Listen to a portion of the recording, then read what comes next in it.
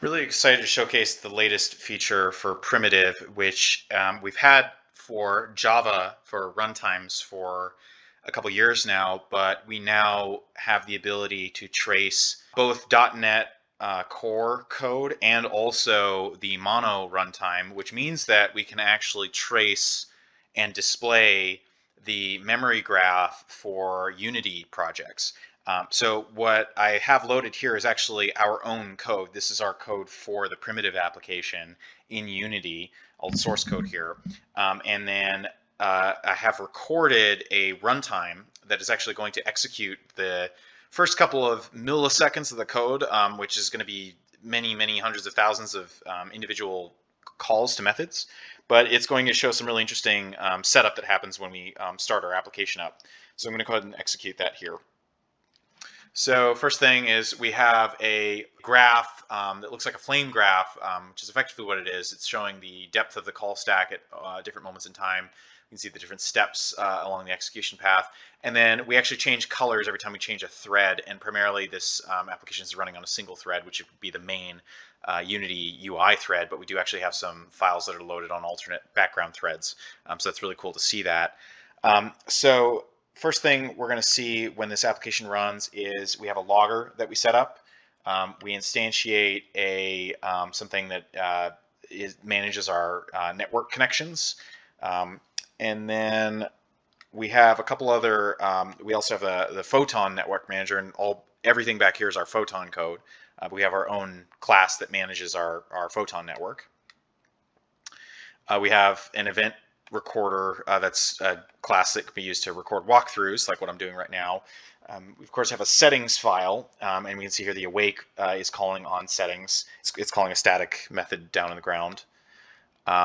Our main is this primitive environment object, and that awake method is now called, and then that awake goes to the settings object, and that loads a configuration file, which then is going to use some code inside of our files system to actually read from the local device storage to read configurations. There's another configuration file, which is the connection config. That's just something that checks for background connections to our private server that we deploy when we're looking at private repositories, which is a service that we offer. So we can see the call structure from the main to the settings file, loading the environment config, loading the connection config, which also uses code inside of the files library to load some configuration. Beyond that, we do this. We actually, all of our geometry is procedurally generated. So we have this thing called a polygon factory. And this thing gets to work building a whole bunch of prototype polygons. This would be things like circles, tetrahedrons. We have icosahedrons, all these little geometry objects that we use to populate our environment. And the polygon factory is using code back here inside this directory namespace called shapes. And inside of here, we're going to create these polygons. And so one example of a polygon is a circle. There's a method called drawRing that is going to use some math here to inside of the shapes class to draw a mesh that actually ends up forming a ring, which then can be used for all kinds of geometry. So that process runs for a little while. Notice we're only at step number 25 here in this program. And this goes on for hundreds of thousands of steps just for the first few milliseconds of the program.